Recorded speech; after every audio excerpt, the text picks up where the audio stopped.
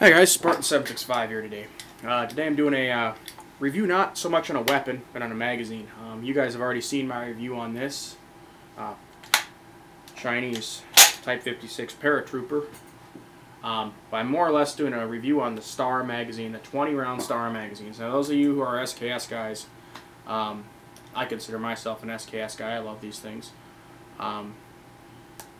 These were really hard to come by, you know, up until about a few years ago. You could find them, but they were ridiculously expensive. They're like 150, 200 bucks a piece. I found it for 50 bucks. I don't know, they must have imported a bunch of them or got them from somewhere, because they're on the internet, they're out there, they're on eBay. But what these do is they increase your magazine capacity to 20 rounds. You know, if you're a traditionalist, I am personally for SKS rifles. You know, AKs.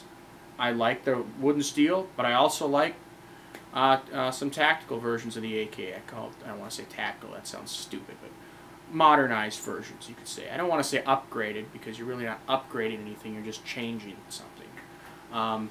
But the modernized AKs, I do like them. I do like the traditional, but I don't think you should be cutting up milsurps and putting all that crap on them. If you live in Canada, perfectly acceptable. Whatever, do what you got to do to have your semi-auto.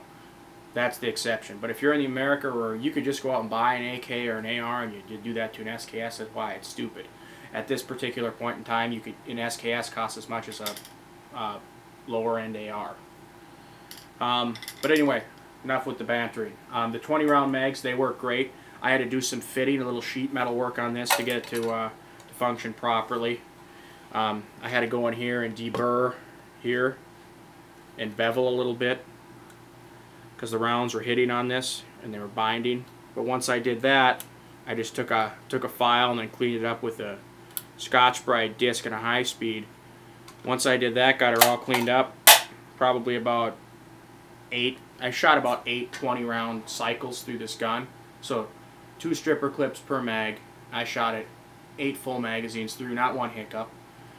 Shoots awesome. I mean, 20 rounds out of a...